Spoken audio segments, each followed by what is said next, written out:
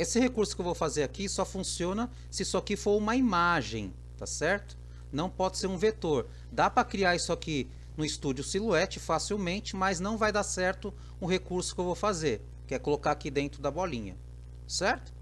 Então eu fiz lá no CorelDRAW e aí exportei em JPG ou PNG e aí você traz para cá através do arquivo mesclar, ok? Sabendo disso, o que você vai fazer?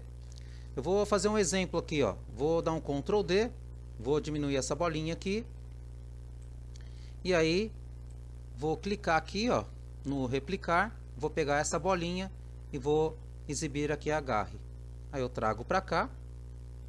E vou aumentar aqui o número de repetições. Está 16. Tem que fazer com que fique atravessado, ó. Atravessou. Clica fora, seleciona. E vem aqui, ó, em modificar, fundir. Pronto. Agora eu vou dar um Ctrl D, vou diminuir aqui um pouquinho, certo? Trazer um pouquinho mais. Vou deixar assim. Vou pintar de branco. Pegar aqui, ó, vou pintar de branco e vou tirar o contorno ali que está com contorno vermelho.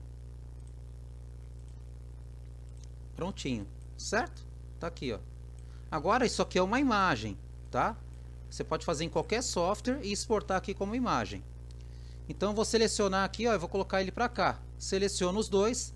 Na janela de modificar, você tem várias coisas aqui, ó, fundir, subtrair. Você tem que ir brincando com esses aqui, tá? Então vem aqui, ó, em recortar, ó.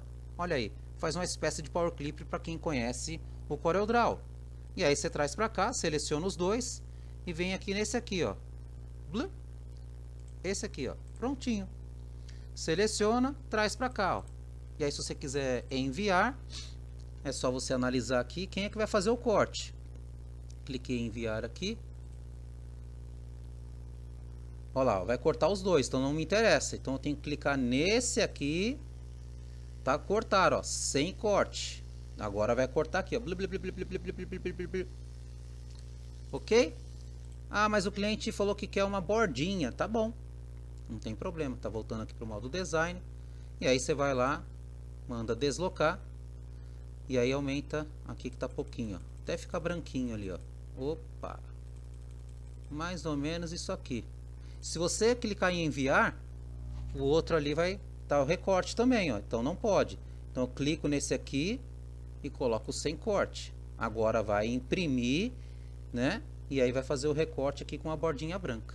Beleza?